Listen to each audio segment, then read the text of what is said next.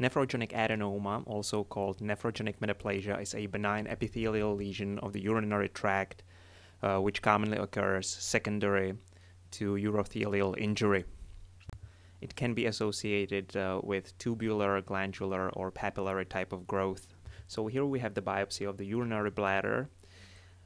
In this part of the slide we can see normal urothelium without cytomorphological atypia, with normal retained maturation and with umbrella cells on the surface of the urothelium. Here we have the stroma of the urinary bladder with mild chronic inflammation and some lymphoid tissue. And here we have the nephrogenic adenoma.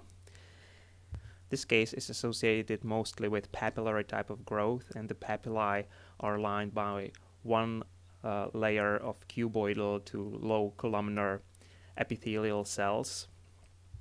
There are also quite characteristic hobnail cells, which is a typical morphological feature for nephrogenic adenoma.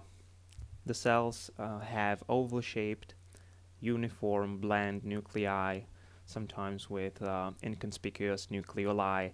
There are no cytomorphological atypia, no mitotic figures.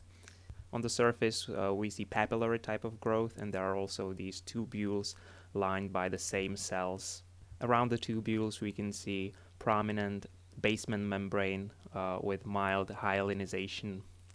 In the adjacent stroma, we can see chronic infiltration composed of lymphocytes and plasma cells, and there are some capillaries associated with vasodilation.